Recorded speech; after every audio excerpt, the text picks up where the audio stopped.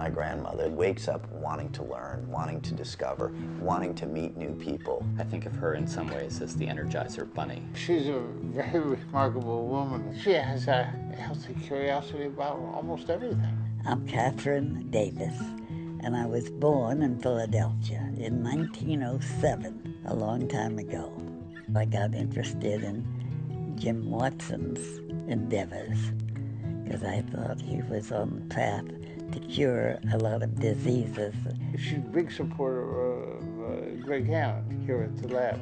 Greg's unusual. He's ahead of his time. I wanted to help with the breast cancer cure because 2 of my sisters had breast cancer, and so it seemed natural that I should give something towards that. I like the man who's been working on RNAi, and I think he should get a Nobel Prize for what he's done. I feel very fortunate that she chose to try to make an impact here at Cold Spring Harbor. Conceptually, RNAi is very similar to the immune system. The immune system recognizes foreign invaders and somehow adapts to their attack.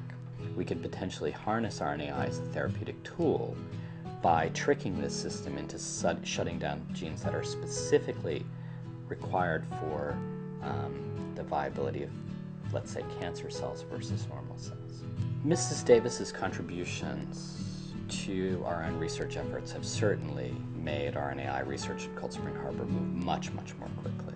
They've let us pursue avenues that would have been difficult to fund in other ways. I hope I'm ahead of the curve, and I hope it's a very important curve that will end by delivering human beings from so many diseases in a fast and harmless way.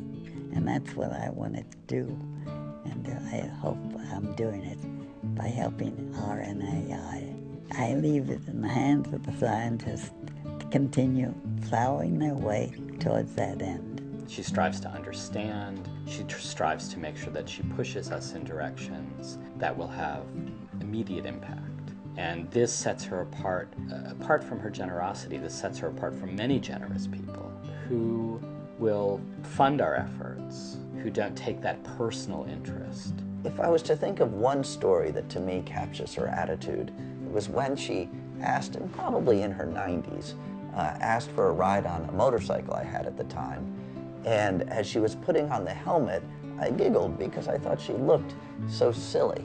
And she gave me a little bit of a stern look and said, "Why are you laughing?" I said, "Well, you look ridiculous with this huge helmet on your small frame." And she said, "You know, Chris, you're going to miss out on a lot of life if you worry so much about how you look or what other people think."